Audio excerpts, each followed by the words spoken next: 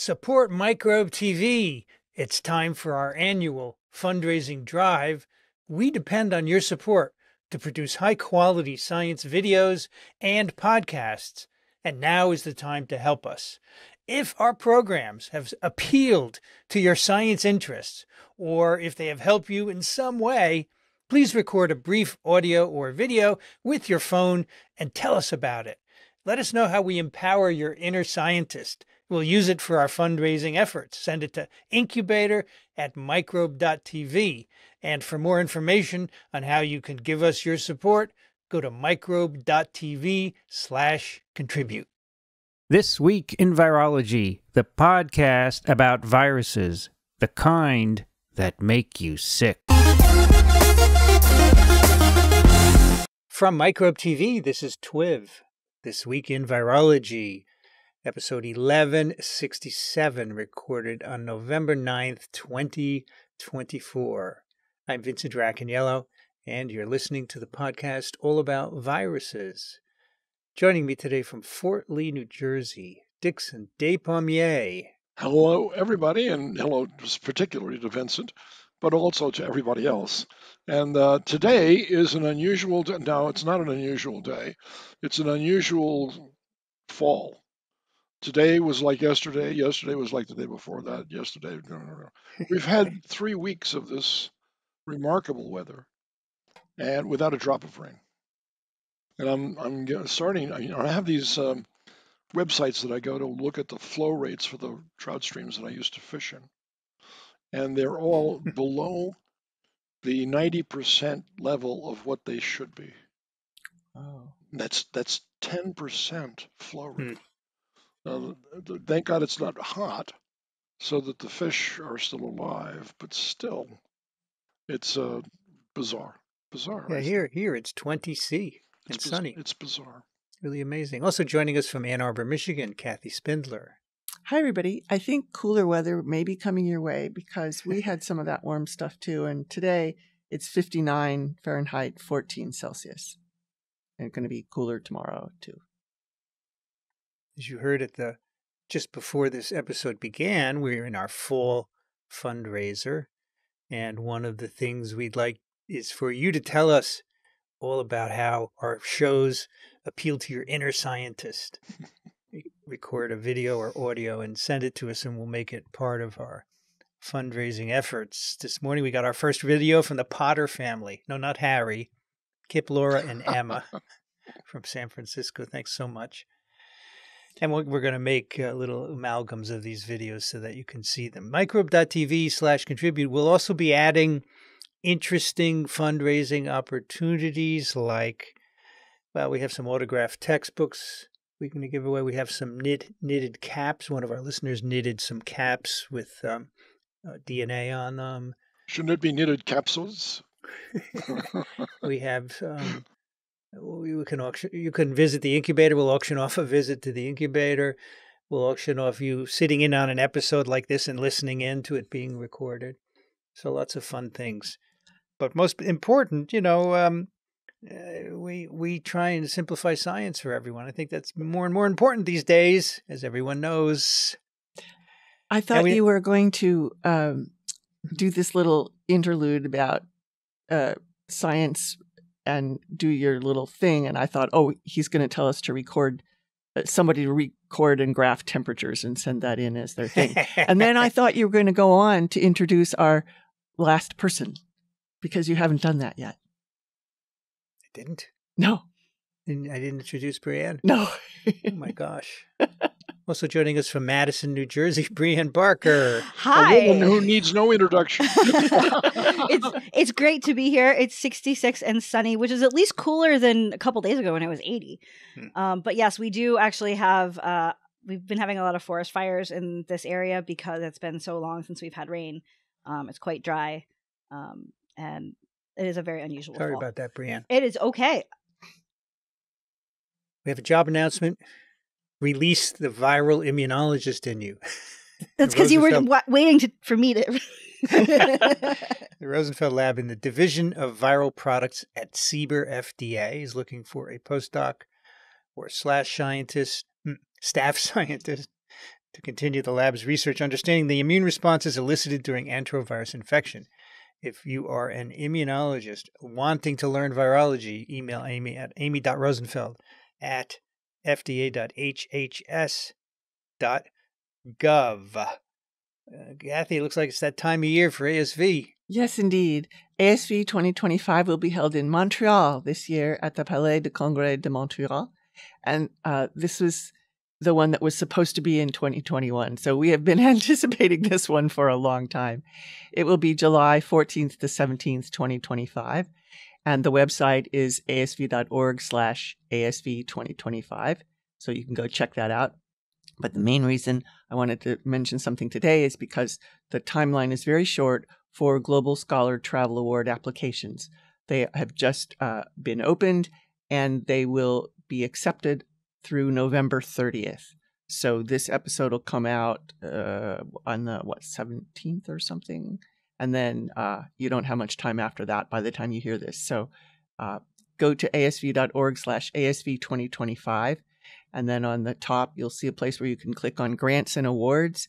And then there's a drop down, or you can scroll down to the Global Scholar Travel Awards application link. So check it out. Okay. I have just two news items for you. The first is a medRxiv preprint, emergence of a novel reassortant, clade 2.3.2.1c avian influenza A H5N1 virus associated with human cases in Cambodia. And this is very interesting. This comes from the lab of Eric Carlson, who we talked with in Australia at the School for Influenza, which preceded the Options 12 meeting that will be released very soon. And this is one of the things that he does. He looks for things, infectious diseases that are relevant to Cambodia, because it's different down there than it is here. You know that, right? Anyway, so there haven't been any human H5N1 infections in 10 years in Cambodia. And this year they had 16 cases between February and August, all caused by clade 2.3.2.1c viruses. And some of them had reassorted with different clades of H5N1. And so this paper describes those isolates and basically says, we need to be vigilant. Especially down there, there's a lot of poultry trade.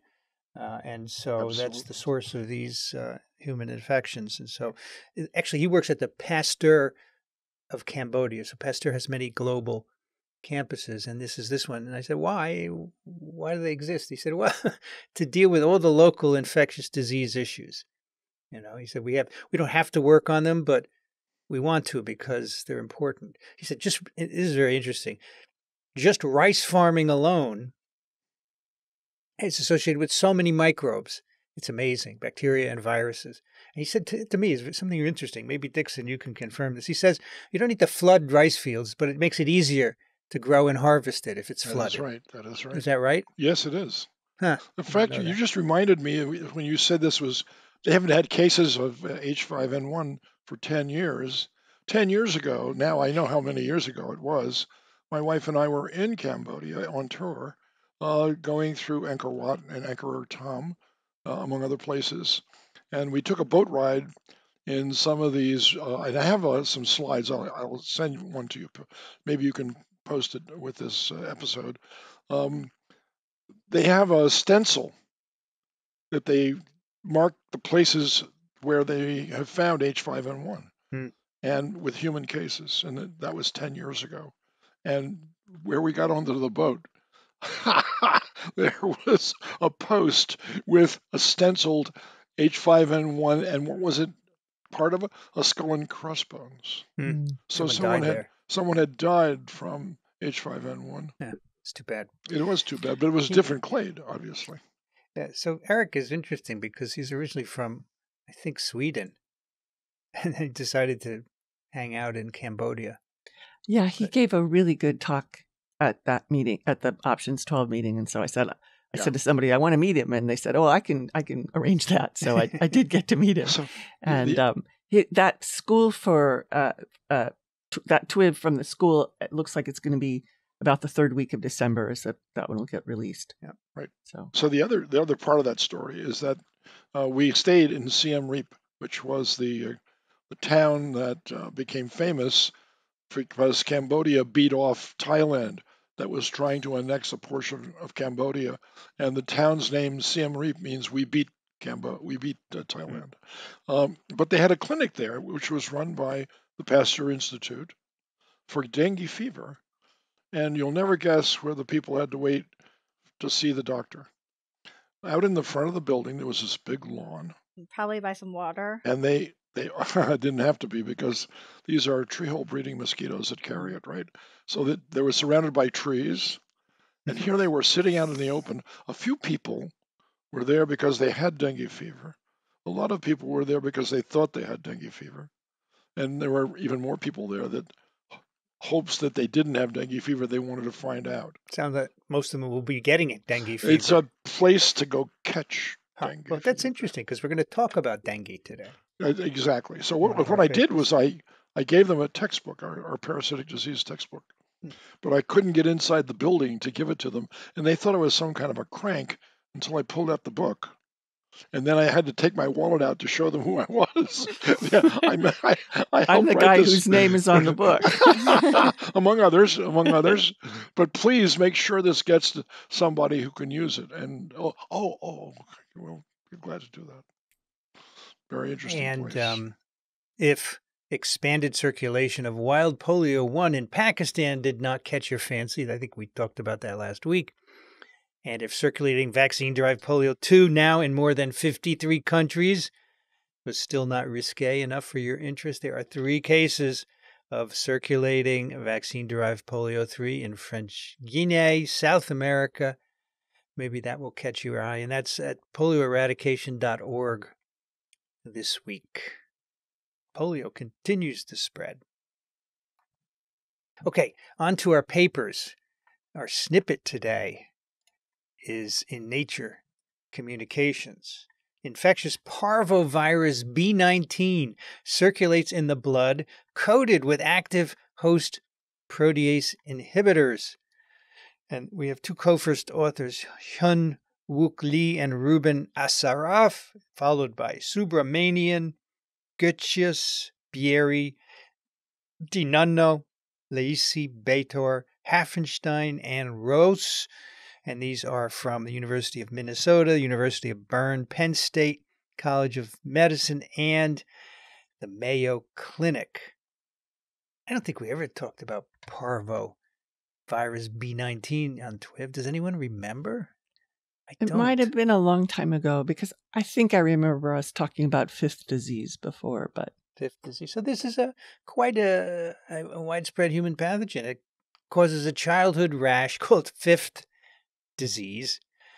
And whenever I talk about it, I try and remember the other 4. I always screw up, but they're measles. These are 5 childhood rash diseases: measles, rubella, chickenpox, roseola, which is herpes 6 and 7, and fifth disease caused by parvovirus B19.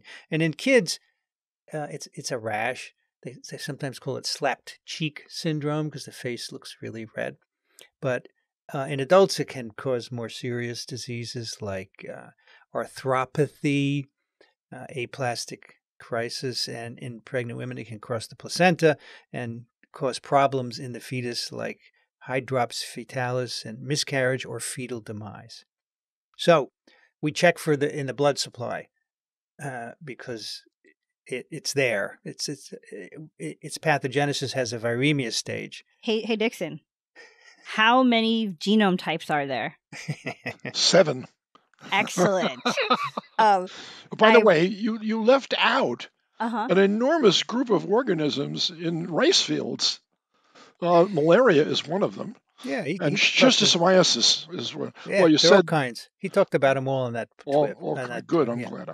Yeah, okay, I didn't want to be left out. The reason why I asked you about the genome types is because parvovirus B19 is a single-stranded DNA virus. Okay. And so I don't know. We don't often talk about single-stranded DNA viruses. That's true. When we are talking about many of the viruses we talk about here, and so I thought we should mention that does make it this parvovirus a bit unique compared to many of the other viruses we talk about. So, in fact, a few weeks ago, Kathy talked about AAV as a vector. AAV, adeno-associated virus, is a helper-dependent virus, but it's also got a single-stranded genome, and structurally it looks like this. But this is an independent, helper-independent virus. It can replicate on its own. And remember what parvo means. Oh, I don't. Small. Parvo means small too? Yes. Pico and parvo, okay. Yeah. Is parvo's not in Italian as a word for small somehow? It's Latin. It seems like it should be in Italian. That would make sense. Yeah. Anyway, the problem with parvo B19 is you can't grow it in cells in culture, right? It has a very specific tropism for erythroid progenitor cells of the bone marrow. Progenitor cells, not erythrocytes, right? Because erythrocytes don't have nuclei, right? So the toll-like receptors don't interfere with this virus replication? Because it's a single-stranded DNA virus? How does it escape that? Well, the TLR, it could be sensed. I'm sure it's sensed in some way. I'll show you my student's thesis. Because the other reason I mentioned that it's a single-strand DNA virus and that's interesting is because that's actually the sensing of them is something that we are spending a lot of time on. So what's the sensor? Probably C gas, but okay. uncertain. Yeah. Huh. Okay. I could go on for a long time about that, but I won't. So when this virus hits susceptible cells, these erythroid progenitor cells, the capsid undergoes a conformational change and some domains of VP1. So the capsid is mostly made of VP2 with a few copies of VP1. And these VP1, when the virus hits a susceptible cell, this part of VP1 comes out and are essential for interaction with the receptor. So there's a little conformational change that allows receptor engagement. That's going to be important for this paper. Now, you can't grow this in cells, so it's really hard to do structure.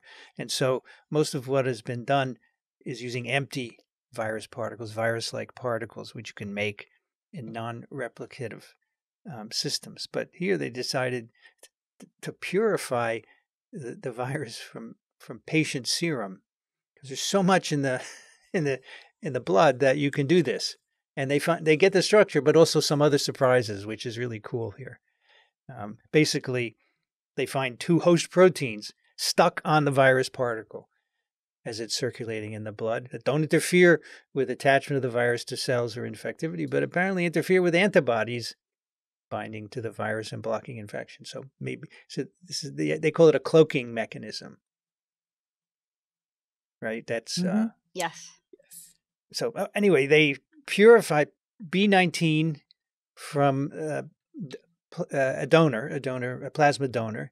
They concentrate it and they purify it, and they can look at it under the EM, and they see it looks like, roughly icosahedral, but there seem to be some things sticking out off the capsid. So they use cryo-electron microscopy to get a 2.2 angstrom map, and they can see this is a parvovirus with an icosahedral shell, and the inside they can see the DNA genome, and there's something sticking off the twofold axis of symmetry. Okay.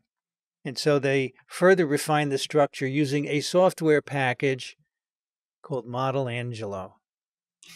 Isn't that great? Mm-hmm.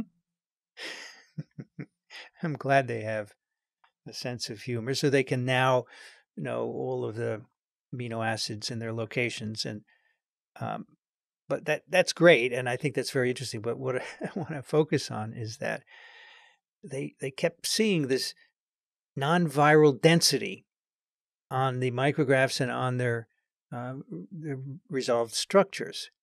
And they say it looks like a protein, right? So they're really curious to know what's there. And then as they were doing some computational processing to figure out what it was, they found a second protein at the 5-fold axis. So as you may know, icosahedral particles are assembled with icosahedral symmetry, which means you take one or a few proteins and you repeat them many times. and you get 5-fold axes of symmetry, which simply means there are 5 copies of the protein around the 5-fold axis. There are 2-fold and 3-fold axes, right? So they find some extra density at the 2-fold and 5-fold axis of symmetry. So this is a virus purified from patient blood. So think about how you would figure out what these proteins were, right?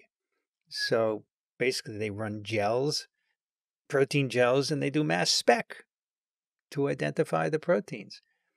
And one protein is a protein called inter-alpha trypsin inhibitor heavy chain 4, ITIH4. All right.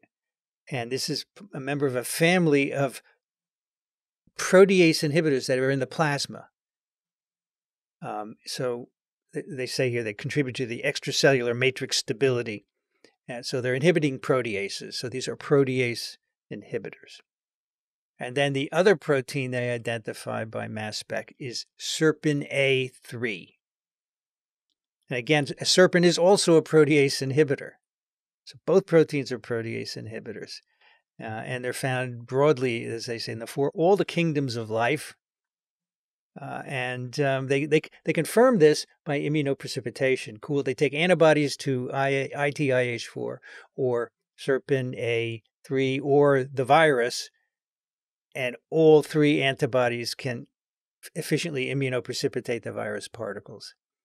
I don't know if people know what immunoprecipitate means. You want to explain it briefly, Brianne? Sure. So the idea with immunoprecipitation is you are using an antibody to help you select a protein, or in this case, proteins that were bound to something, out of a mixture of other proteins. And so you're going to use an antibody to bind to sort of your target of interest.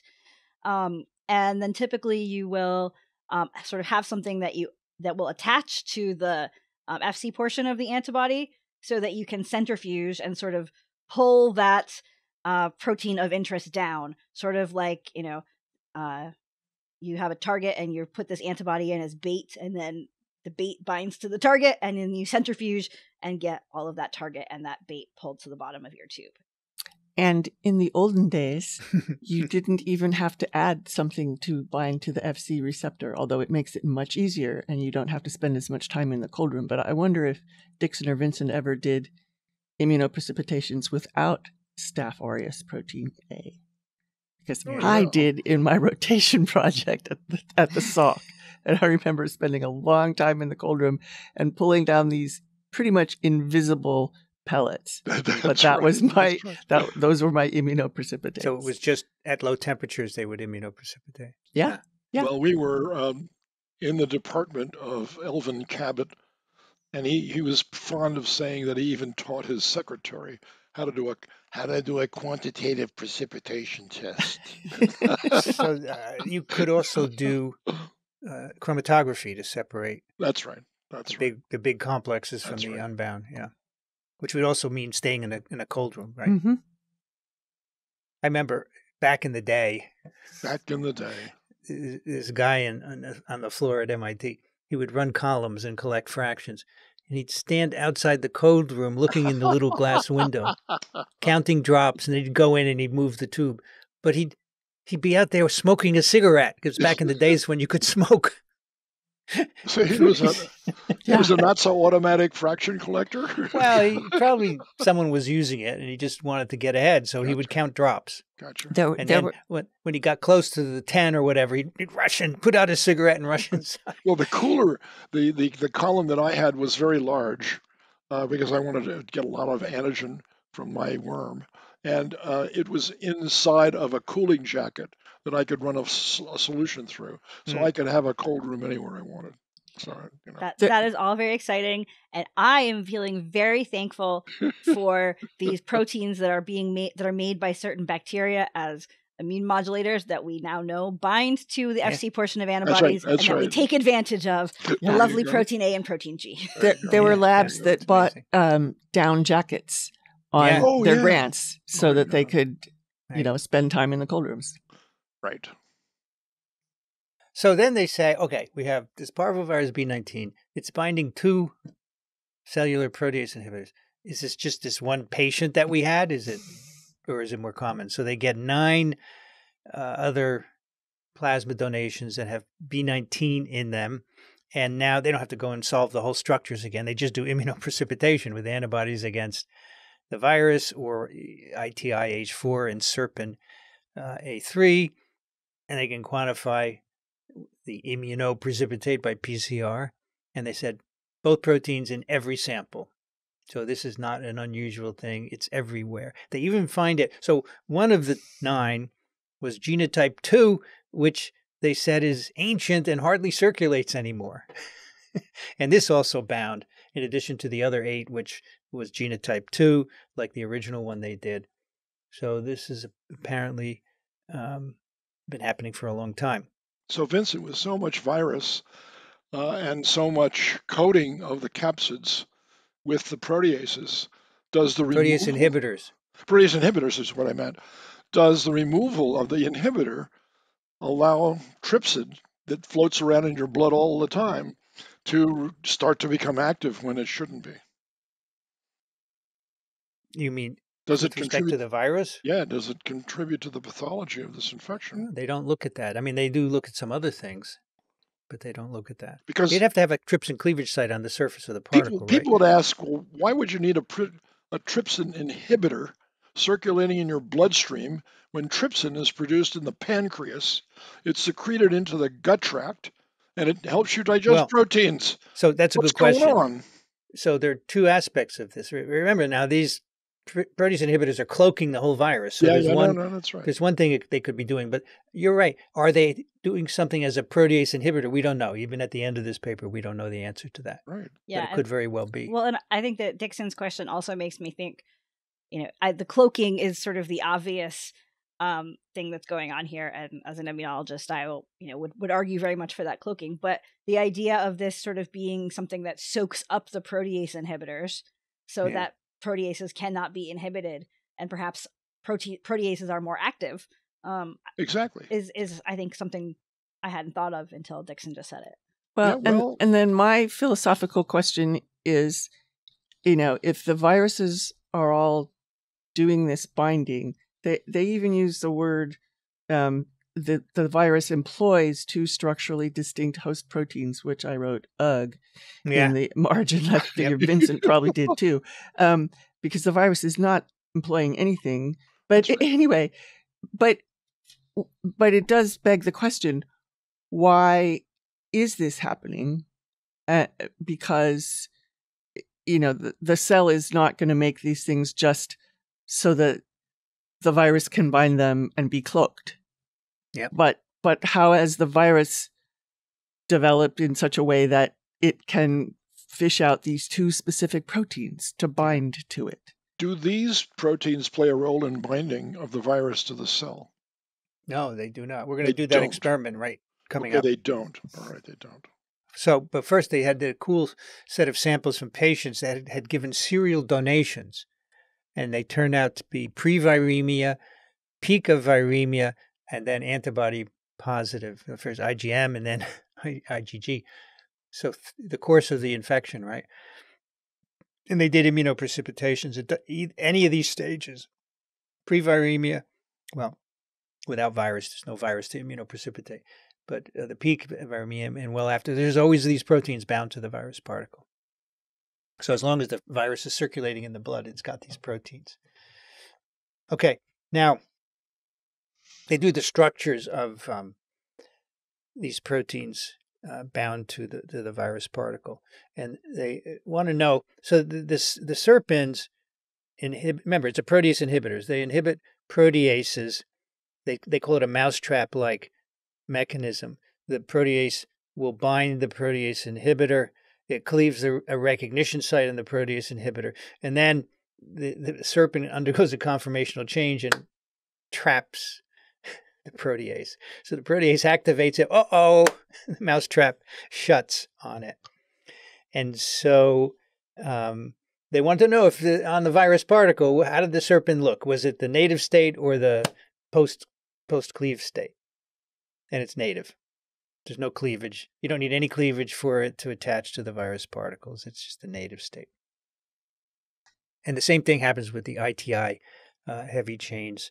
They say this is in a pre-cleavage state. So they're both enzymatically active as protease inhibitors. So there are people that are born with a genetic rearrangement. They don't produce the trypsin inhibitor, and they get a disease from that, obviously, because they can't control the trypsin that's circulating in their blood. So they have to give them. I don't know how they treat them. I'm sorry, I don't know that. But I was going to raise the idea that those people would be not susceptible or susceptible to this. What if you could have a mouse model that had humanized mouse model that had trypsin and antitrypsin factor, and then you take away the antitrypsin factor, and then you want to know whether or not the virus can carry out its infection. What role does this play in the infection? That's a good question. If you had a mouse model, that would be nice, and you could look at knockout. You could. Serpent knockouts and so forth. But exactly. We don't have a mouse model, sadly. Mouse model. Then they ask, are these serpent and ITIH4, are they active when it's bound to the particle, right? Can they inhibit proteases? So they mix them with chymotrypsin, and yes, it can inhibit. So with the serpent, they do chymotrypsin, and ITIH4, they use kallikrein and other proteases, and the inhibitor is still active while it's bound to the virus, right? So native activity. So basically now these virions are protease inhibitors with these proteins bound to them. They go on to look at the exact interactions of the protease inhibitors with the capsid and see exactly where they're mapping. And they say there are 4 known antigenic sites on the particle. And these cover all 4 of them. Okay, they didn't do an experiment where they looked at that. And in fact, I'm just thinking now they immunoprecipitated with a capsid antibody, and that worked. So, structurally, the protease inhibitors block the antibody, the 4 epitopes. But I don't know functionally what that means because they didn't do any experiments to look at that. All you know is that the bulky density covers the parts of all antibody footprints. Maybe it's not all of it, and that's enough to get some antibodies bound. And then you might ask, now, do these protease inhibitors have any effect on infectivity? Probably not, because people are infected, right? And they have these protease inhibitors. But they wanted to see if protease inhibitor-coated virions can enter and infect susceptible cells. So they propagate virus in cells in culture. And as you might guess, there's no serpin or ITIH4 bound to them, right? Because that's a plasma protein. That's pretty cool. And then you can add back serpin A3 and ITIH4 to those virus particles, and they will bind and assume their positions. It's really cool. And both preps, with or without these protease inhibitors, are equally infectious in these cells in culture. So the binding of these protease inhibitors doesn't interfere with entry and infection. And they further go on to look at that in some detail. As you know, as I mentioned before, this little piece of VP1 externalizes when the virus first bumps into a cell. And this still happens with the protease inhibitors bound. They do this at different temperatures. So at 4 degrees, you can bind virus and it won't get into cells. At 37, it will bind and get into cells. And they find that the protease inhibitors start to come off as soon as the virus particles bind the cell. And when they come off, that allows this part of VP1 to come out and associate with the receptor and get endocytosed. So these protease inhibitors don't interfere with virus entry. It's pretty cool. No, but they do prevent antibody from interacting with the virus particle, though. Well, they never showed that here. No, I thought they did. No, they did.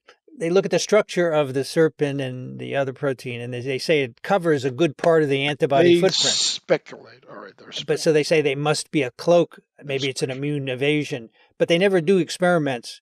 I guess it's hard to do because you don't have a cell culture model, right, to do it in. Yeah. No, but you could make an antibody column. Take the virus Well, with you could the just do a proteases, lysis, right? and then see if it sticks or not. And if it doesn't stick, then it's interfering with the antibody, right? So they say the overlap of protein binding and antibody footprint suggests that binding of host proteins hinders access to antigenic epitopes. But they say this would explain why there's so much virus in the blood with these infections. And so you get infected, and you would think it would be cleared at some point, but it's not because they get cloaked. So it makes sense, but you need to figure it out. And this virus only infects pre-erythrocyte stage cells. Yeah, in the bone marrow. In the bone marrow, that's it. That's it. And I back to my question of, how is it that the cell is producing these proteins that then the virus can bind to and perhaps cloak itself? Again, anthropomorphizing in the way we shouldn't be doing, but is this part of an arms race, or is it hard for it to be an arms race because the cell really needs these proteins as they are? Yeah, it's sort of hard to tell about that. They talk about the proteins as acute phase proteins at some point, and a lot of those are proteins that are going to be made early during a sort of inflammatory response. And so they may be proteins that the sort of early infection is inducing more production of, but obviously they don't get into this here. The thing that I really loved thinking about with this paper is, I think about other mechanisms of cloaking, and we can think of lots of them. Like I think of the glycan shield with HIV, sort of blocking antibodies, and this is something that many viruses have evolved to do. And I hadn't really thought about it until looking at this paper, how many of our structures that we have seen of different viruses come from cell culture purified virus, as opposed to the viruses like they're looking at here that actually came out of a patient. Yeah. And that might partially be because of, there aren't always enough there's not always enough virus in the patient. And here they actually had to do that because they don't have the cell culture model. So it's kind of some on each side of why that happened this way. But I want to know, so is this something that more viruses are doing and we just don't see it because we usually are making the virus in cell culture? Or is this really unique? One might make an argument either way, but I think it's a question I hadn't really thought about at all, of how many of our structures might be a little off because they're coming from cell culture virus until I read this paper. So how do you catch this virus anyway? How is it transmitted? Yeah. Probably from the rash. Not from a bone marrow transplant. Yeah. Let's look it up. Probably like a fomite situation. Well, with so much virus circulating, it could be droplet. True. Respiratory droplets. Bingo. And from a pregnant woman to her infant. And transplacental. Okay. So that's coughs and sneezes. So if you don't have that much virus circulating, then it would be difficult to transmit it, you think? Yeah. It looks like a Cleveland Clinic coughing, sneezing, and touching things someone with the virus touched. All the things we expect. Indeed. Get your fingers off that virus. So the last question is, we mentioned, so we think these are cloaking and maybe helping to evade antibodies, but is the protease activity providing anything else of advantage, right? Which we don't know because there are no experiments to do that here.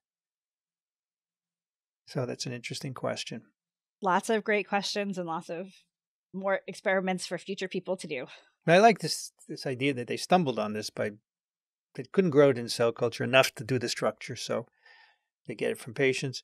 So as Brienne said, maybe there's things stuck on lots of viruses we don't know about because we use cell cultures, right? So what's happening to the red blood cell count to these people? I believe they drop. Because What's the word for that? What's the word for that, Dixon? It's a hypo. What's the word for that? Anemia. Yeah. But you could say they wane. If you're a newborn, yeah, your blood cells are not being produced in the bone marrow; they're being produced in the liver, and it's a special hemoglobin. It's not normal hemoglobin; it's hemoglobin F, I believe, for fetus. So yeah, I'm seeing anemia. Yeah, parvo-19 causes anemia in some people. Yeah. Yeah, it would have to.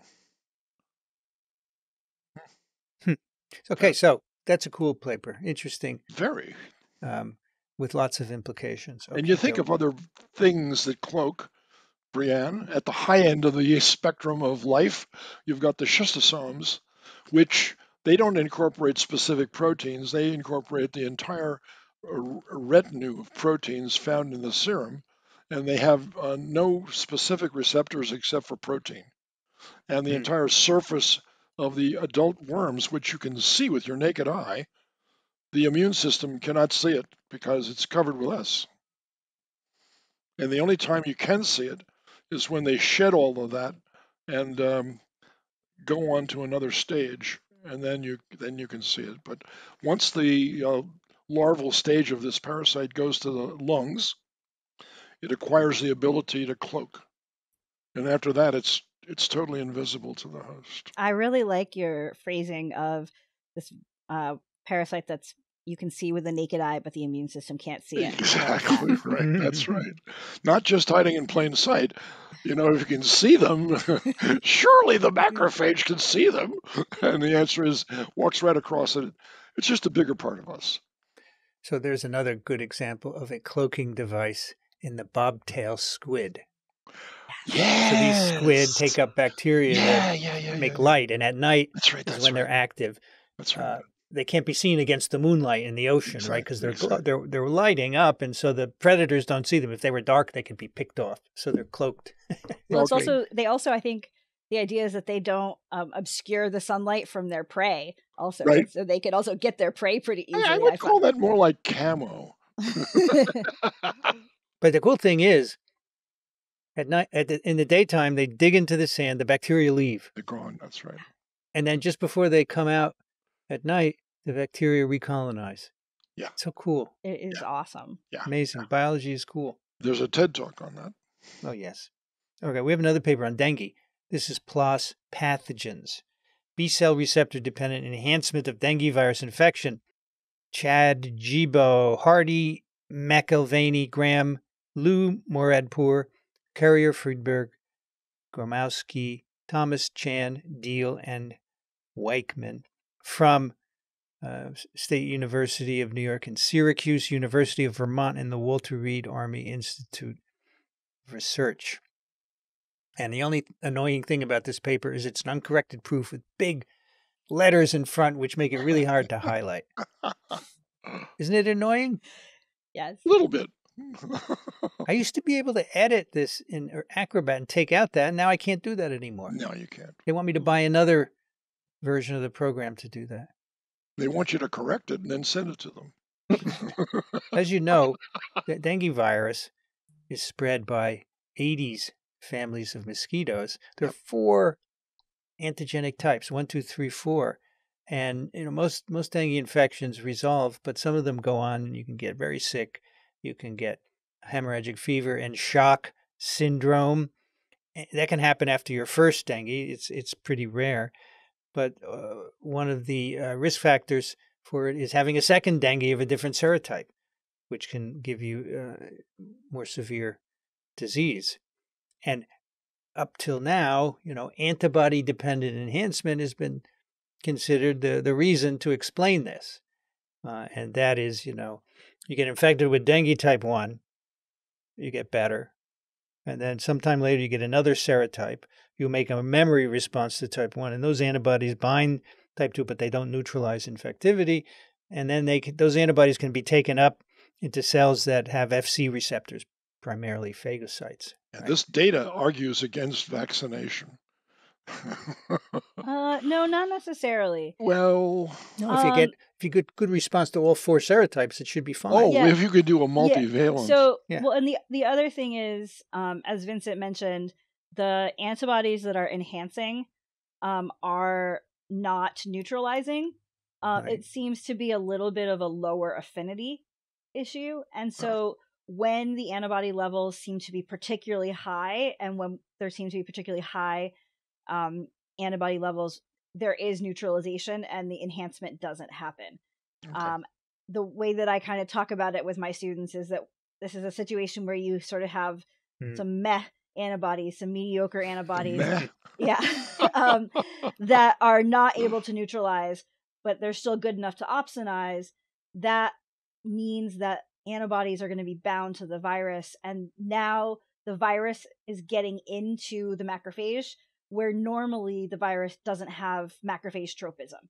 So normally macrophages can't be infected, but because of the antibody, the virus sort of has a sneaky way into a macrophage. And so we've increased the number of cells that are getting infected and changed the pathology. So in this paper, they said, B cells have antibodies on them. Why couldn't Yes, they do. They take up dengue virus and it replicates in B cells, right? So that's what they do experiments to test that here.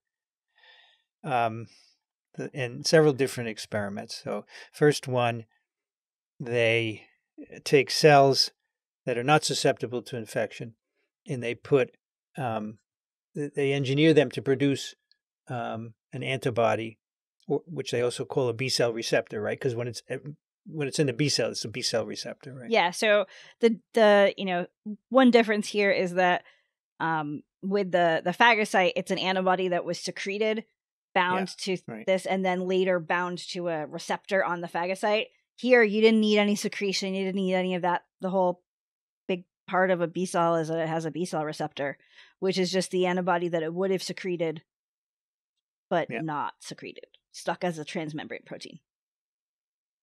So they first took non-susceptible cells and they put transmembrane antibody constructs. So there's an antibody which is stuck in the plasma membrane of the cell, and they have a dengue monoclonal and also a influenza hemagglutinin monoclonal. And they find that the cells that have dengue will bind dengue virus, but if they have influenza antibody, they will not, as you would expect. And then they infect them with a dengue virus encoding a fluorescent protein so they can see what's happening.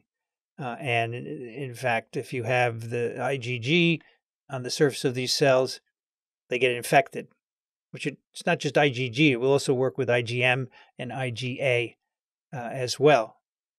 But they did an interesting control. They put a human cytomegalovirus IgG antibody on these cells, and it doesn't help that virus infect cells. So it doesn't work for all viruses.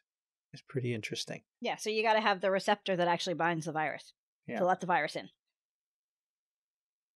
Yeah, they say that's because dengue doesn't really need a specific receptor. It just needs to attach to the cell, and then it can get in and do its thing. They compare the rate of this antibody-dependent or BCR-dependent infection to antibody-dependent enhancement, right? Where they put you have soluble antibodies, and then you have cells expressing FC receptors, and then you can use that to measure ADE, and they say they're comparable in terms of virus uptake. Same rank order of ADE and BDE. So these are cells in culture again. All right, so then they say, okay, these are non-susceptible cells. Can we take cells that are, and they kind of, all right, so they say, can we take cells that are already permissive to dengue, and can we make them more permissive? So they have human memory B cell lines from human donors that are immortalized, and they have antibody expression on their surface, and they have one clone that binds dengue virus So the BCR is a dengue virus antibody, but they note that it doesn't neutralize it very well. And then they have a Zika antibody as a control. And so that antibody will not bind dengue virus. So they take these cells, again, these are immortal human B cell lines, right? They expose them to virus, and then they incubate and look at viral replication. And they use flow cytometry because, again, they have a fluorescent reporter virus. And when you have the dengue antibody in the plasma membrane, you get more infection relative to Zika virus. And they can also find plus and minus sense dengue virus RNA in these cells, which suggests that virus is replicating. I don't know why they didn't do plaque assay, right? Maybe it's too hard. I don't know. It's too old school. No. And they also find a transcriptional signature consistent with lymphocyte activation and the production of cytokines after this in these cells that have the dengue antibody on the cell surface. So that's interesting because it's a B cell now. It's not some other cell line in culture. There's no relevance to dengue infection. It's a B cell, which is may be relevant, as you can see. Okay, now, so these are transformed B cells. What about primary B cells? So we're making the right advances here. So what they do is that they have dengue virus bound to an IgM that we know enhances infection. And then these are cross-linked to the B cell receptor of B cells with an anti-IgM secondary antibody. I mean, Brian, how does that work? How does... So you got the dengue and IgM, and then the B cells are polyclonal, right? They're all got all kinds of antibodies on their surface. So how do they get the dengue antibody onto those cells? By an anti-IgM secondary antibody. Because the B cells also have FCs? FCs. Oh, okay. So that's just assessing whether B cells can support infection, basically. Anyway, so they do this first in Raji cells, which are transformed B cells, and it works. Raji cells, even at high MOI, it's hard to infect them. And then when you have all these components, dengue, the IgG, the IgM, then you get good infection of Raji cells. Yeah. So the key part, there's sort of a key piece of immunology that you have to think about at this point of the paper. And I will also say the next part, I looked at the sort of subheading in the results, and I sort of I spent a time, I was like, yeah, that's really obvious. Why are you there was a certain moment where I was like, why do I care? But there's actually an important point that people should think about with this. In the antibody dependent enhancement setting with the macrophage, it's obviously because it's a macrophage, macrophages aren't specific to the virus. Yeah.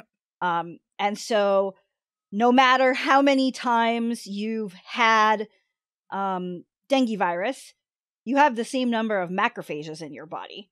Mm-hmm. The thing that might change as you get infected a second time is you might change the amount of antibody that's present. Right. And that might make it more likely for the virus to get stuck to the macrophage. What's unique about the mechanism they're showing here is that the B cell is using its B cell receptor to bind to the virus. Mm-hmm. And that means that the B cells that are getting infected are the B cells who would have made antibodies to fight dengue. Right. Because the B cell receptor is the antibody specificity that the B cell makes. Right. So it's not as though all B cells are potentially getting infected here. It's the specific B cell that fights dengue virus that's getting infected and is becoming a target. So they're going to be in everybody some B cells with an antibody that recognizes dengue, right? Right. But those B cells are going to be rare in everybody. And then after infection, their numbers are going to go up, right? Exactly. And so that was the thing that I sort of, the connection where I was like, oh, wait, once you have an infection with this, you are going to have these cells proliferate. You are going to actually make more of the target cells because you need to make the antibody response. But it turns out those same cells that you just made more of are now targets as well. Right.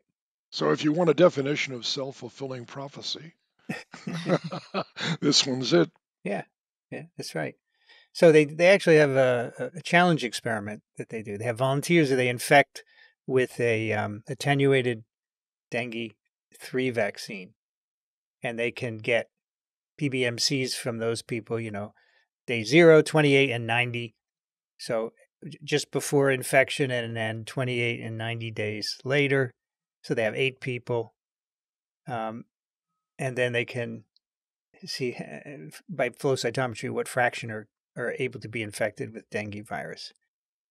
So they see an increase in the number of dengue infectable B cells on day 28 and 90 relative to pre-infection. And they also looked at T cells and monocytes and don't see any increase there. So it's consistent with what Brianne has said, that as you're making more B cells specific for dengue virus, then you get more cells to infect. Right. And we should probably also mention, because this mentions a dengue vaccine, and Dixon also mentioned the dengue vaccine before, there have been a few dengue vaccine modalities that have been researched, one of which that people think about a lot is inducing an antibody and B cell response primarily. That's one called Dengvaxia that I know that people have talked about at length. And there is sort of this alternative dengue vaccine that may induce a T cell response and largely work through a major T cell response. And this might be some additional reason why T cells may be very important for dealing with this virus, because it doesn't have this enhancement ability. And based on how T cell receptors work, you wouldn't really expect any kind of enhancement ability the same way you would with B cells. And so I think that this is also further evidence that a T cell vaccine may be a way to go with dengue. So for Dengvaxia, the problem there is that it had a suboptimal type 2 response. And so kids would get it, they'd make hardly any type 2 antibodies. They'd be the meh antibodies. And then they get type 2 and they get severe disease. So, but then there's a subsequent vaccine that makes a better response to all of them. So I'm thinking, what else could you do? Because this is another component of enhanced disease, right? I'm sure ADE is still there, and this maybe plays some role, but how much, right? How would you know? Yeah, I think that would be really... You get people that don't make antibodies? No, you need the antibodies anyway. Yeah, so what you'd want to do is you'd actually want to look at people with hyper IgM syndrome who can't class switch their antibodies, and so who can only make IgM antibodies and can't make IgG. And the reason why I would think about those patients is that those patients still have B cells. They just don't have the antibody that's being secreted to enhance. And so in that case, they wouldn't have the antibody dependent enhancement, but they could still have B cell dependent enhancement because they have B cells. They just don't have the secreted antibody. And so you could look and see, is there a difference in people who have the ability to do both antibody dependent enhancement and B cell enhancement, right? Or is different pathogenesis when you can only do one. So giving a patient that's got dengue for the second time immunoglobulin therapy is like throwing gasoline on the fire. Well, if the antibodies are high affinity and they neutralize effectively, it shouldn't be a problem, right? That's the problem in here, that you get low titers, and that's when you get this. You could make a monoclonal that way. Obvious. It could. So why don't they? It's expensive and it doesn't last very long. It saves lives. It does, but how often would you have to give it in a dengue endemic area? What is the death rate from dengue fever? During outbreaks, it's huge. Sure. And not only that, you're setting up a whole bunch of new people to die the next time it comes around.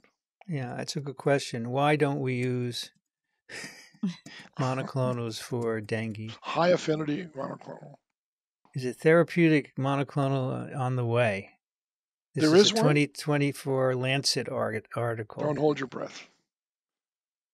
It's the thing is it on the way? Right. I say it's a question rather than an answer. All right. It is unlikely that, well, they're saying we should have an antibody, but there isn't. Yeah, we should. Huh. Oh, from Ung Ong Ui from Singapore, whose paper we did a couple of months ago. Cool. All right. So that's that. Very cool. We have time for some letters now. Excellent. Okay, Dixon, take the first one. Happy to do it. Mauritius writes. Marius. Okay, dear Marius. Picky. It's not so picky. There's no way it's even close to Mauritius. I'm teasing. I misread it. Dear Vincent and the TWiV team, I wanted to thank you for covering our Nature Communications paper. I had a great time listening to your discussion, and many of the co-authors were very excited as well. A few thoughts about MOI, because there is some interesting biology there. We used to think about MOI in a simple way, where if you infect 1,000 cells with 1,000 PFU, MOI equals 1, then around 630 cells are going to be infected with one or more variants. And these 630 cells are all going to start a reproductive infection with roughly the same timing.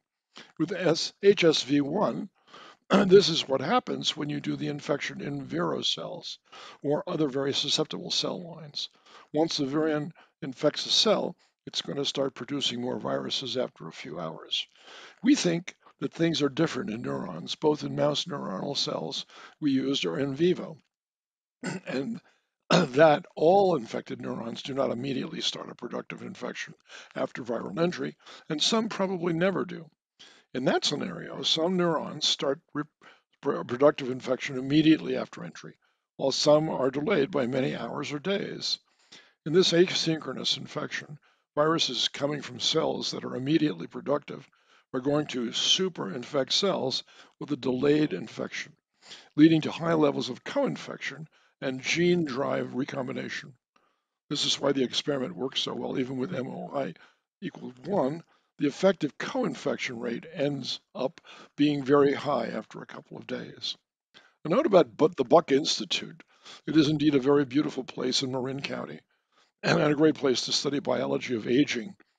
Eric Verdon, who I did my postdoc with, had spent most of his career as an HIV virologist before focusing more on the immunology of aging recently. I was one of the last remaining virologists in his labs. I used to listen to TWiV every week during my commute up and down the 101.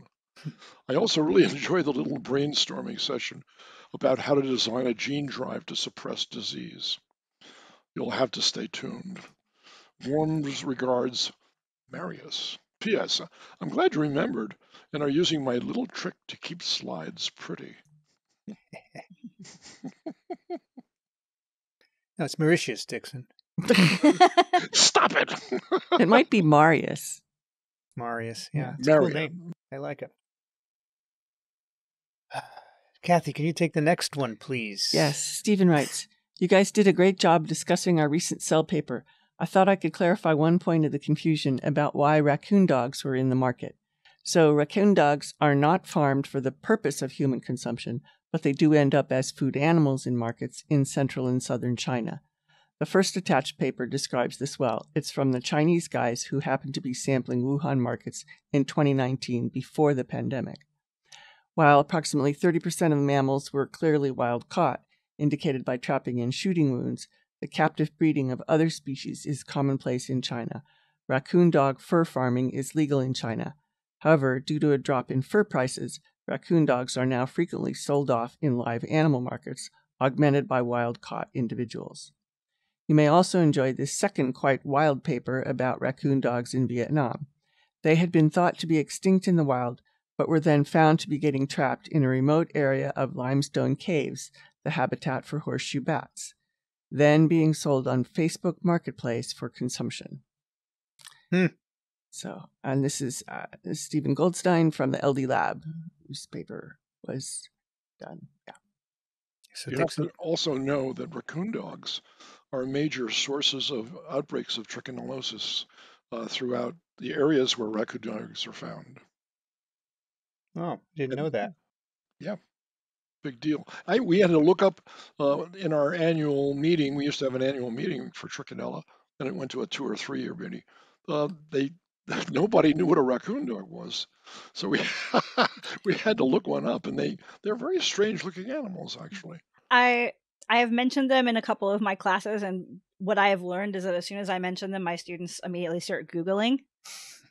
Half of them think they are very compelling and want them as pets. And the other half, are not a fan. Want to make a fur coat out of them. They also actually argue about whether they look more like raccoons or dogs. Exactly. But they are definitely carnivores. Interesting. Yeah. So this thing in Vietnam, they don't know because you don't know if there was any SARS-CoV-2 there. But it's interesting that people they're in where the bats live that are the hosts of coronaviruses, right? And they were selling them on Facebook Marketplace. Yep.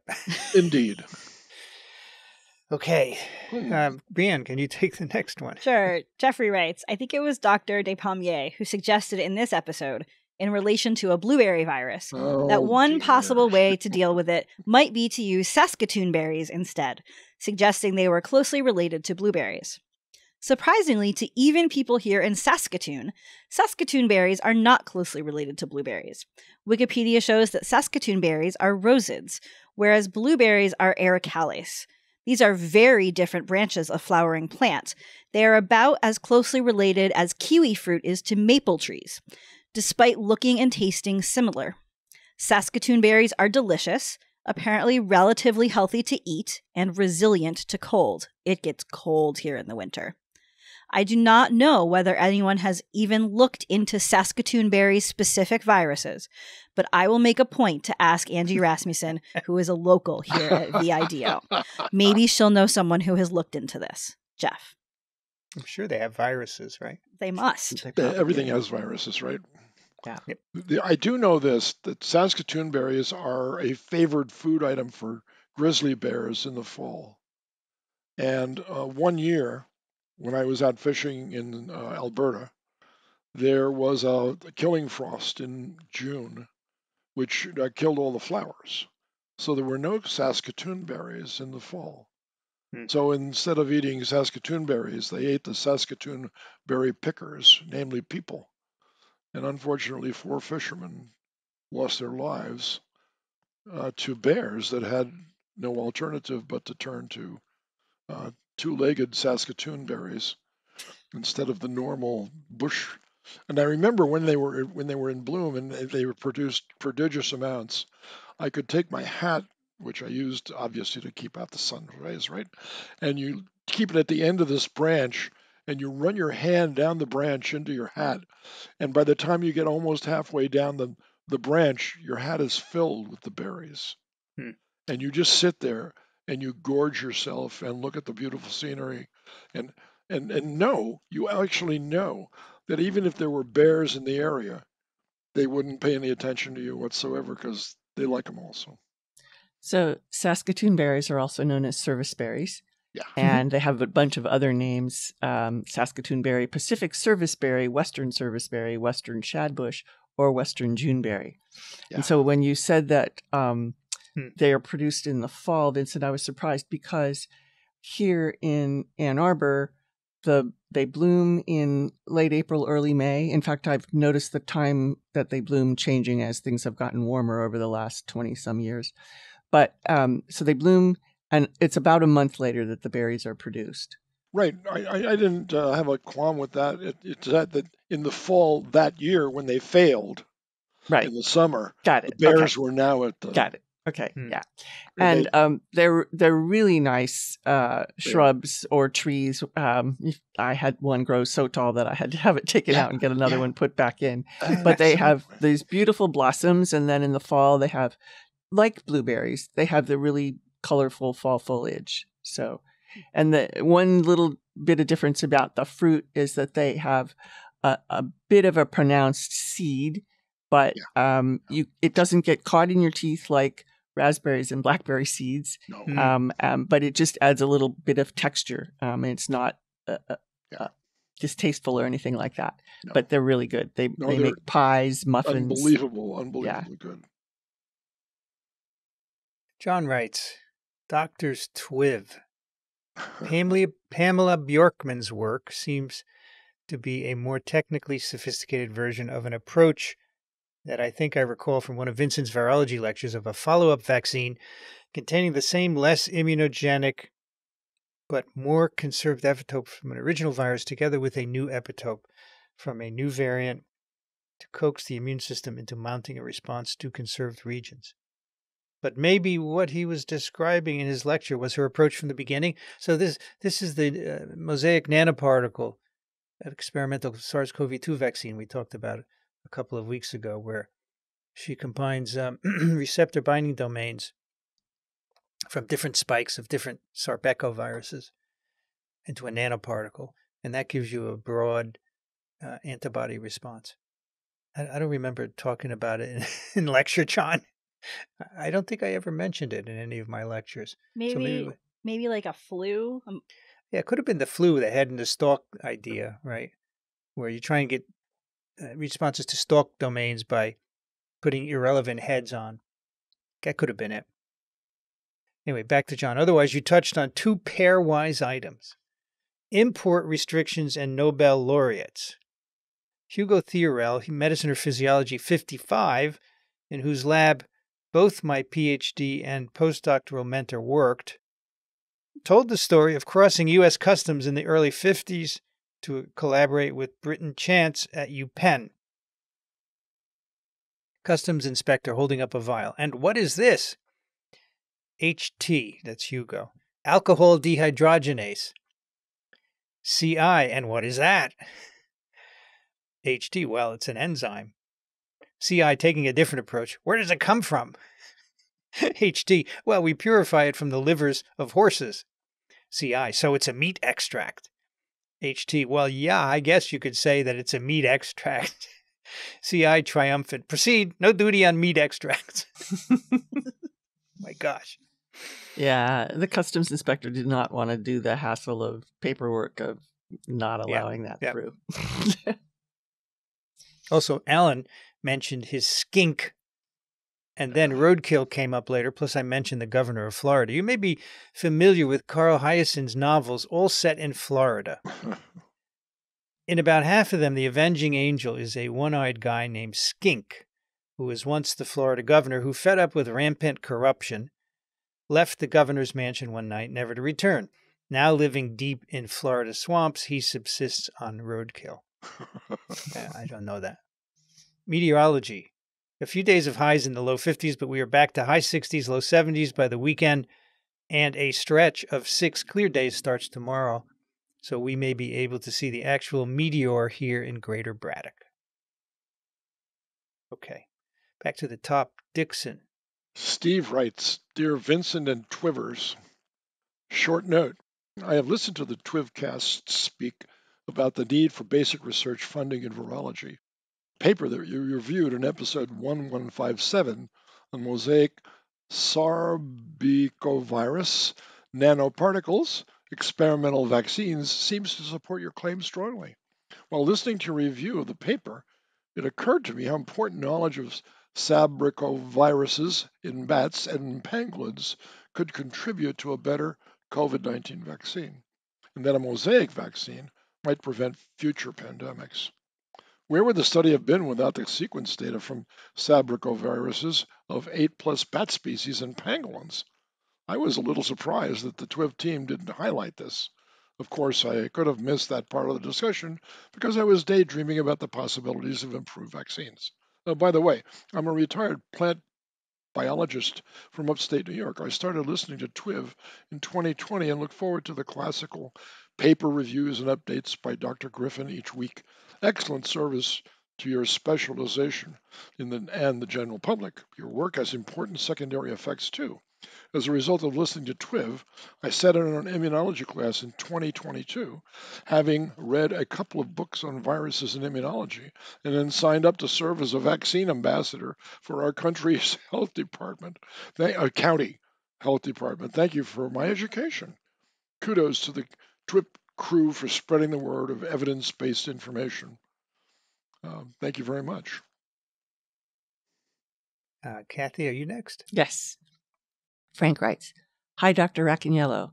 I hope this email finds you well. I'm an avid listener of the This Week in Virology podcast and deeply appreciate the insightful discussions you and the team provide on a wide range of topics in virology. Recently, I came across an intriguing article by Dr. T.J. John and colleagues published in Infectious Disease that proposes an alternative view on the transmission of poliovirus. The authors assert that poliovirus can be transmitted via respiratory droplets, i.e. the respiratory route, rather than solely through the fecal-oral route as traditionally accepted. The full citation for the article is," and he lists that here in Infectious Diseases 2024. Moreover, the authors use this assertion to argue for an absolute shift from the use of live attenuated oral polio vaccine to the inactivated polio vaccine. Given your expertise on poliovirus, I was curious to know your thoughts on these assertions, particularly regarding the proposed respiratory transmission route and its implications for vaccine strategy. Thank you for your time, and I look forward to hearing your thoughts on this matter. Keep up the excellent work on TWiV. Okay, and then there were notes in here that were in purple, but I think they might have been from Vincent. Is that right? Mm. Yeah. Yeah, okay. Yeah, do you want me to summarize them? However you want to do it. You can read them, actually. That's fine. Okay. Examining respiratory transmission of poliovirus has been ongoing since the 1930s. Mechanism of transmission of the virus may be influenced and occur by the environment in which the virus finds itself. It is not an all or none phenomenon. Furthermore, respiratory transmission may not occur in the absence of oral fecal transmission. The opposite, oral fecal transmission of the virus, can and often does occur in the absence of respiratory transmission. Oral polio vaccine challenge studies suggest occasional oropharyngeal excretion among susceptibles or seronegative individuals and rare among seropositive patients or those who were given the inactivated polio vaccine or had viral infection. And Vincent lists a number of references. Okay.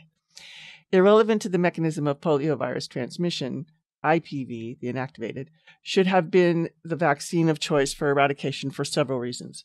The first is the genetic instability of the Sabin vaccines of poliovirus. Those are the vaccines in the strains in the oral vaccine. Despite the folklore, Sabin absolutely knew that his vaccine strains were unstable, and same-day massive vaccine campaigns are when OPV should be used, and only then, because this accounts for genetic instability of the virus. Sabin and the Soviets. Is that a book or an article, Vincent? Yeah, it's an article. Okay.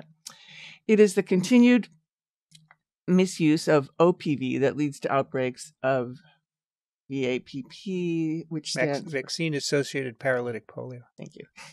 The second, one only needs to prevent the neuroinvasion of the virus. The immune response elicited after IPV administration does this extremely efficiently. Third, but not the last, and again, despite the folklore, paralytic poliomyelitis was greatly controlled, more than a 95% reduction of cases here and in Europe by the administration of the IPV, not OPV. As a side note, Scandinavia never switched from IPV to OPV, and there have been no reports of virus circulation or cases of paralytic poliomyelitis since the 1990s. Yeah. I can take that out. Okay. Administration of trivalent oral polio vaccine, all three serotypes, to more than 90% of the Finnish population in 1984 to control a type 3 wild poliovirus epidemic, gave an opportunity to study the persistence of OPV viruses under the conditions of intense and sensitive environmental surveillance. Countrywide sewage sampling detected OPV viruses for up to 6 months after the vaccination campaign. OPV does not stop transmission. So, yeah, I think that says it. Okay, Brianne. Thomas writes, hello. I wanted to ask about your thoughts on how climate change affects the spread of infectious disease, specifically viruses. Also, thank you all again for the work you do. Many thanks, Thomas. And there's a note here from someone about TWiV 896, which discussed a paper that is both fascinating and a little bit terrifying. The TWiV title was Climate Change and Zoonosis Risk. But there are a lot of ways that climate change is infecting spread of infectious disease, whether that may be related to changes in where hosts of different viruses live, overlap of different species that may allow for different kinds of transmission, stress on different organisms that may change their level of viral shedding, lots and lots and lots of things. People have done quite a bit of modeling on this that I mentioned is in a paper that's both fascinating and terrifying. And of course, this is especially important for many of our vector-borne infectious diseases. And so it does seem as though climate change will very much exacerbate many infectious diseases. For sure. Niall writes, Florida madness and the power of radio. Hi all. Hearing Vincent's comment about if only people listened to virologists like they did, meteorologists, I couldn't help but comment. Yeah, this is the Florida governor says he based his telling people to evacuate based on meteorological reports, right?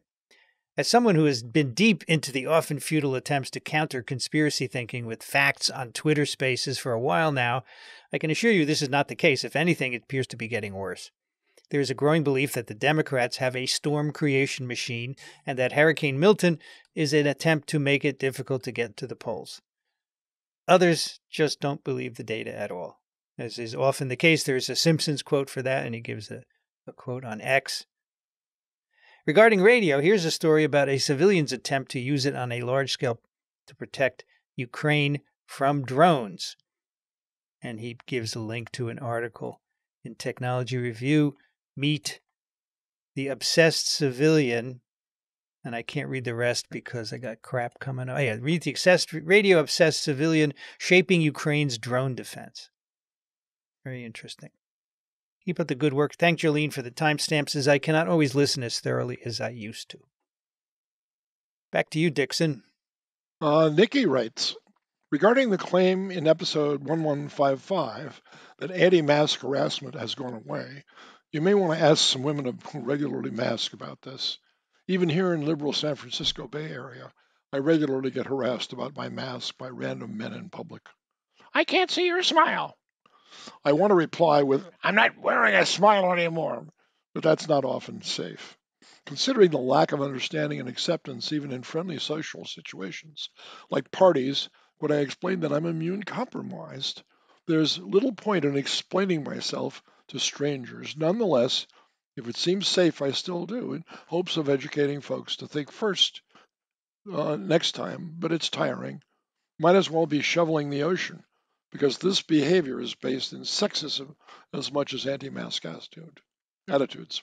Hard to imagine someone complaining that they can't see a guy's smile.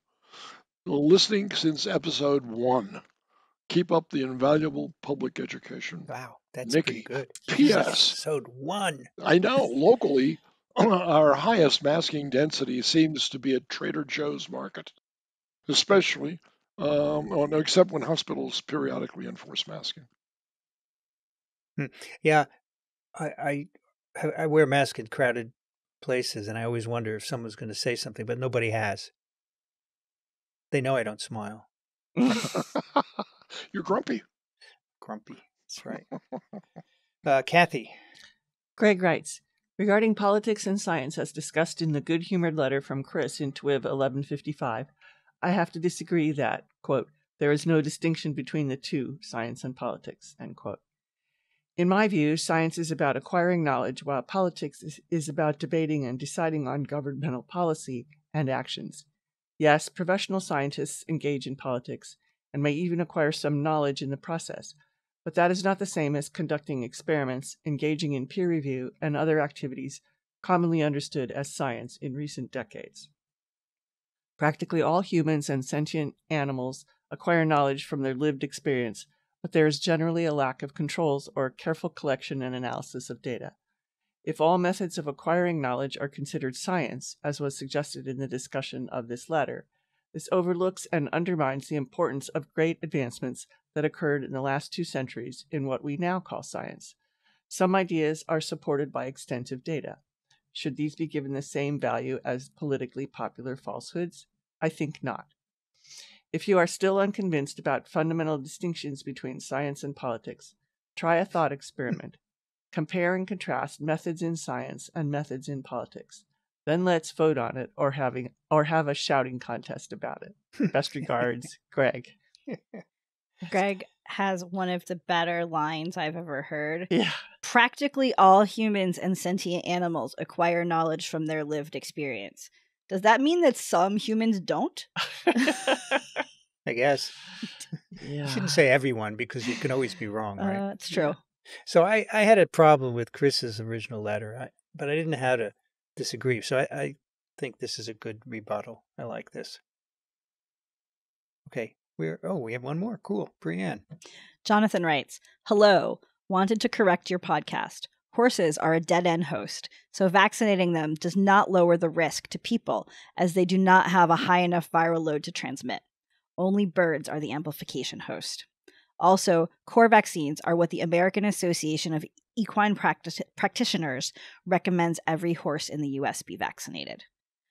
So I do not remember. This makes me think about West Nile, but I'm not positive that West Nile is the virus to which he is referring. Yeah, I think that's what I think it was West Nile. I think Ellen said, if you vaccinate horses, you reduce transmission. And I thought, but I didn't want to correct them at the time. We're going to get letters. But yeah, he is absolutely right. Horses don't transmit, neither do people to each other. The only people that could possibly transmit West Nile are children. Yeah. They get very high viral titers compared to adults. Yes, I remember you suggested that as the way the virus came to the U.S. That's correct. That is right. Which I suppose is possible, but we'll never know. They had to get here somehow. And it did start at the Bronx Zoo. And there was a huge gorilla exhibit at the time with 3 million visitors. And it looked pretty suspicious. How many gorillas were there? There was an entire family. There was like 23 lowland gorillas. Wow. They were all on vacation.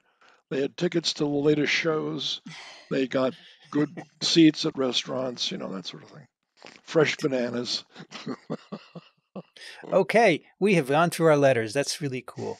We did. So now let's do some picks of the week. Brianne, what do you have for us? So I have a Scientific American article that I saw shared on social media that is called The Staggering Success of Vaccines. It's also listed as See How Many Lives Vaccines Have Saved, which of course has been, and this article that came out about 3 weeks ago or so in Scientific American has been shared quite a bit in the past couple of days as people are, wanting to think about evidence in favor of vaccines.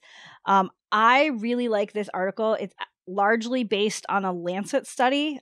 So I also have a link to the Lancet study here, looking at some mathematical modeling regarding success of vaccines.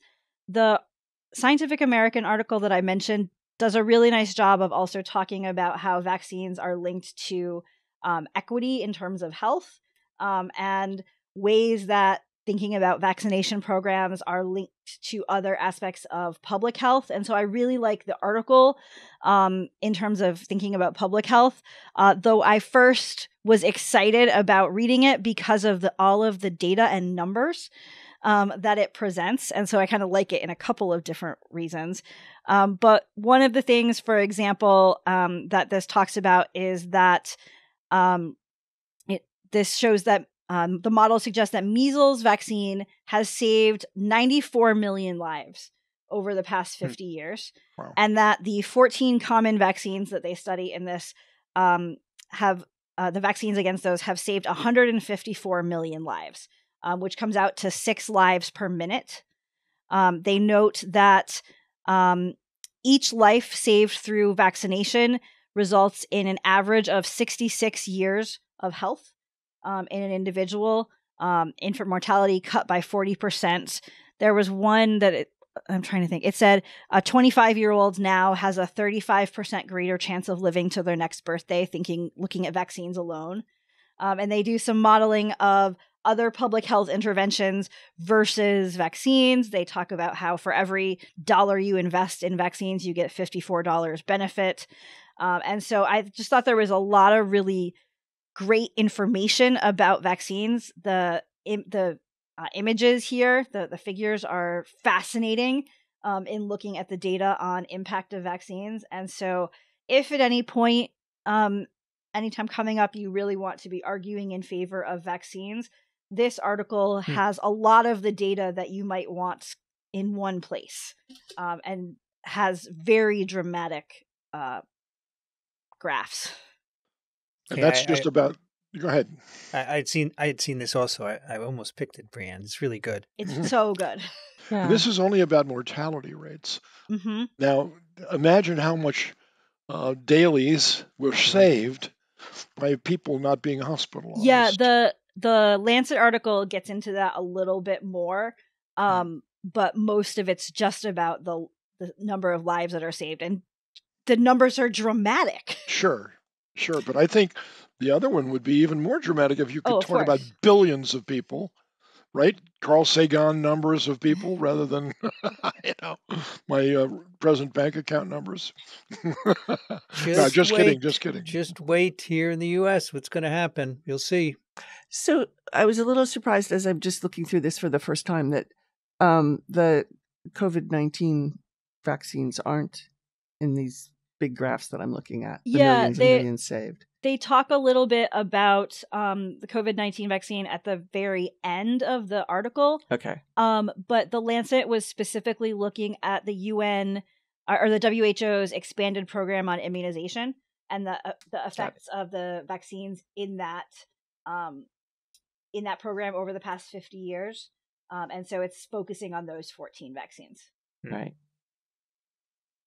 Dixon, what do you have for us? Got more pictures to share with you guys and gals. This time it's digital nature pics, winners for the 2024 Wildlife Photographer of the Year.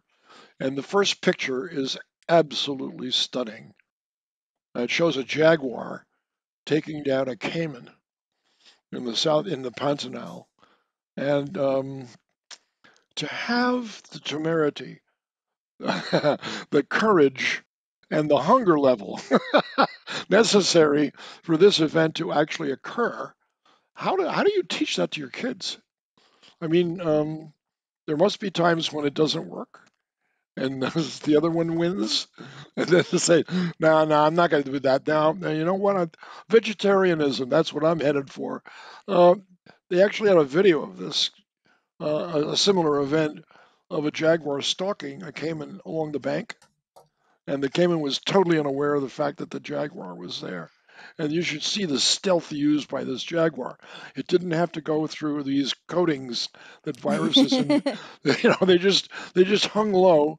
And then the last minute, and it was about a 6 or 8 foot bank that this jaguar had to overcome to get down to the water level, and it jumped into the water, and there was a big splash and all kinds of, and the next thing you know, up the bank, this thing had it in its jaws, Not even in pause. I mean, he was lifting basically its own weight out of the water to get it up on land so it could finish the kill.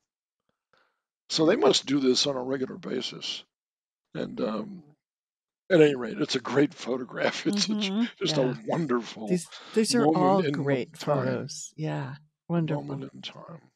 I had scrolled down and found the 2 tawny owlets in a tree. All right. Yeah, Yes, that's cool. Those are cute. I like the dancing stoat. Some yes. some adorable shots. Yes. You got to be there at the moment. That's the whole idea about this kind of photography. Yeah. If you're not willing to spend the time, you'll never get one of them. Yeah. Never do it. At any rate, these are heartwarming and relieving to know that there's still natural processes going on somewhere that we can enjoy watching. Kathy, what do you have for us? So it's a trifecta here. The first one is the sort of lay level article, 450 million year old arthropods preserved in fool's gold. And then I have the primary article. And then I have a little video about pyrite, which is fool's gold. And basically, these kinds of fossils have been found before, but this one finds this very fine structured, very small Lomancus edgecombii, and its delicate tissues. And the way they have it depicted, you see the top and the bottom, but it's 2 side by side, and it almost looks like a pair of earrings. They're sparkly gold. And basically, these form when there's not very much oxygen around and there's a lot of organic material. And so that leads to the formation of pyrite, which is iron disulfide, FeS2. And so I just thought it was really pretty. And I wanted to go back to, what exactly is fool's gold chemically? And then I found this short little video that tells you about pyrite. And so that's my pick. Do you subscribe to Discover? No, I don't. This came in a science feed. Yeah.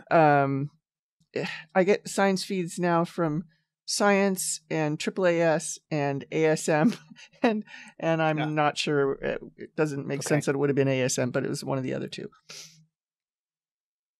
Yeah, I just wonder how people get information, because you can't read everything, right? No, you can't. Okay. Oh, that brings us to me.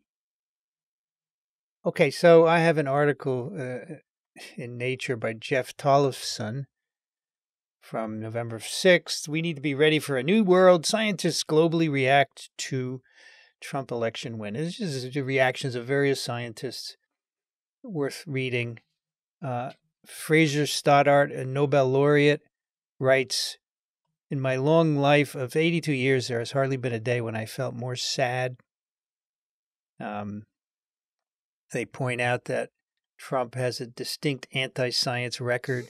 He's called climate change a hoax. He pulled the U.S. out of the Paris Climate Agreement. He would give RFK Jr. a big role in his administration, has promised to make it easier to fire specialists such as scientists from the U.S. government if they oppose his political agenda. And so you got quotes from lots of people here saying this is going to really change science in the world, right? Which is very sad because, people have their reasons for voting whoever they want, and they don't think about science and public health, which in my opinion is the most important. And to propose a charlatan who is a lawyer with no science knowledge to be in charge of science is just irresponsible. And I can only hope that calmer heads will prevail, but I just, knowing what has happened before, I just don't know what's going to happen there. I mean, I think one of these guys in Mexico says he favored Trump. He's a scientist because he's the lesser of the evils, which just tells me he doesn't know what he's talking about. He's just an idiot. And someone here says, yeah, I know that he's anti-science, but I want to take care of myself and my family. So, I think this is a driving thing. People are concerned about themselves. And, you need to be less selfish. You need to worry about the world. That's what Daniel says, or people write in, on office hours and say, should I be worried about Mpox? I said, you should have been worried already because it's killing people in other countries. We need to have more of this mentality that, the well-being of the world is important to all of us. Whereas Daniel says, we're not safe until everyone is safe. So I think this is a very sad situation. I hope that all the things that he has threatened do not happen, but we'll see. I think we need to up our game here at Microbe TV. We have a listener pick from Jack. Dear TWiV team, I sense that the public is about to be inundated with misinformation about vaccines, and that even many physicians only have a hazy idea about how the FDA approves them. Here's a link to a YouTube video from October 5th, 2020, at a time when the FDA was reviewing the first COVID vaccines. In this video, Howard Balkner, the editor-in-chief at the time of JAMA, interviewed Peter Marks, director of CBER, the FDA's Center for Biologics Evaluation and Research, about how the FDA handles a vaccine BLA, biological license application.